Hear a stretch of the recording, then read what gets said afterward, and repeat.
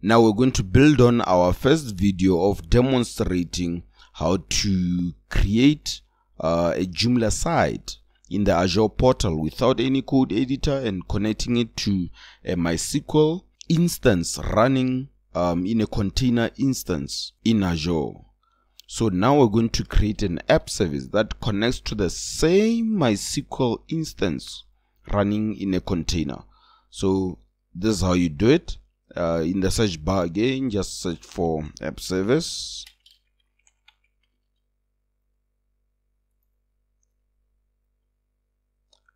Create a new app service.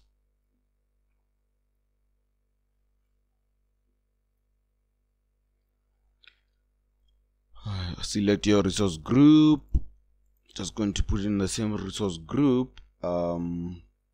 We'll call it app Joomla. Should be unique across all of Azure. We're going to use a Docker container running Linux, and in the region is the US. That's perfect. This is perfect as well. We can just select a particular size. I'll just select something standard. Yeah, the cost is not so much. I'll delete this afterwards. Zone redundancy we don't need.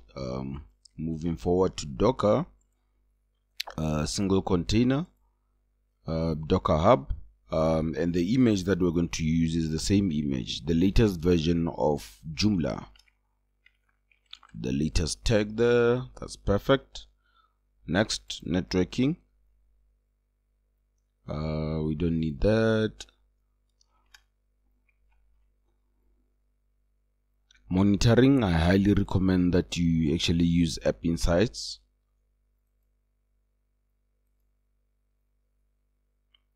Okay, we're set to go.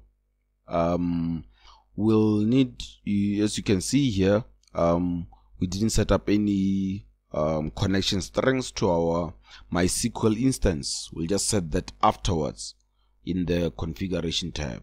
Let's create this resource.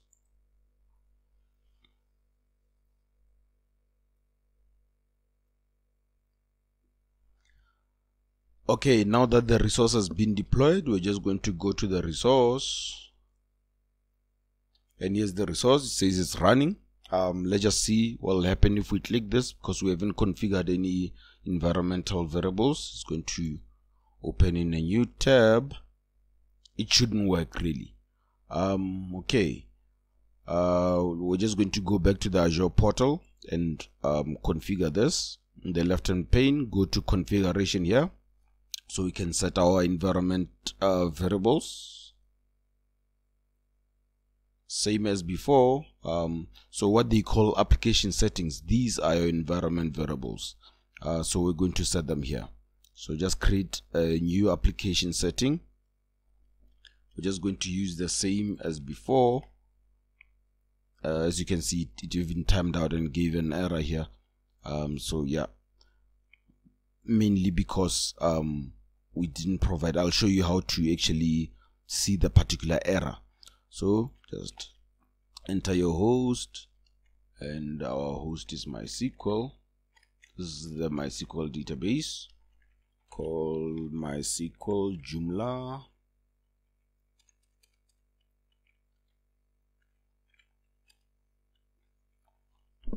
Okay, that's set.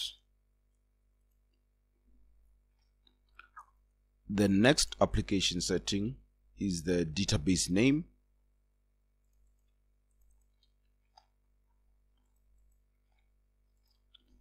We set it to MySQL Joomla.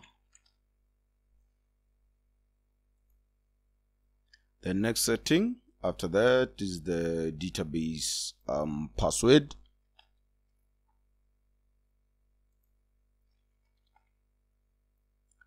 Alright, so we set these three. We're just going to save our changes. Continue. This is going to restart our app service. While it's restarting our app service, let's just look at the error, the more error details regarding this particular application error. On the left hand pane, if you scroll down, there is a log stream. Just scroll down or just search in here. So if you go to log stream, this will give you all the Docker details regarding the error.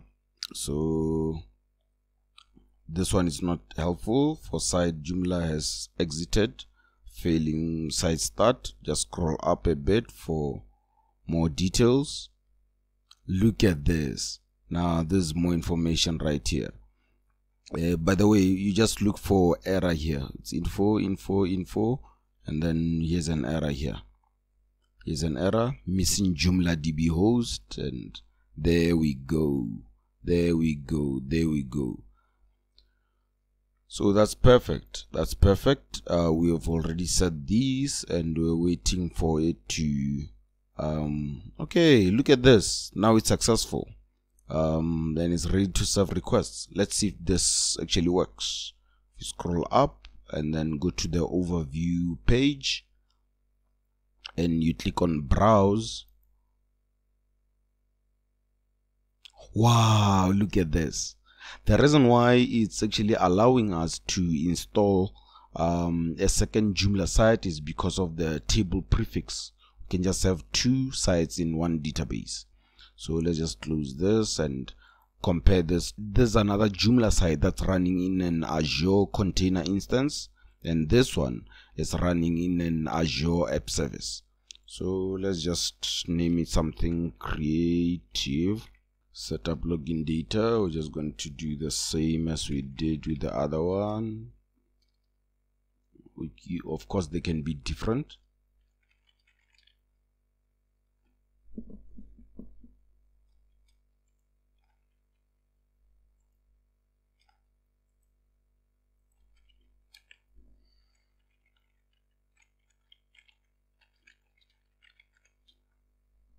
Set up a database connection. As you can see, the prefix is different. The database type should be MySQL. The host is going to be our fully qualified domain name for MySQL instance. So it's MySQL Joomla. There we go. The username, we used root, and the password, we used a complex password. The database name, we called MySQL Joomla creatively. So this we can leave as is. Install Joomla. Beautiful. So it's up and running. This is in an app service, so this is perfect. Let's just make sure we can actually open this. Perfect. Here we go. We have Marvijo software app service, and then we have Marvijo software. Both of them using the same database. If we go to the Azure portal, under configuration of the app service, and you scroll down under DB host, show the hidden value. This is mysql-joomla.eastus.azurecontainer.io. If we navigate to our container instances and go to our container instance and navigate to containers under settings and go to properties,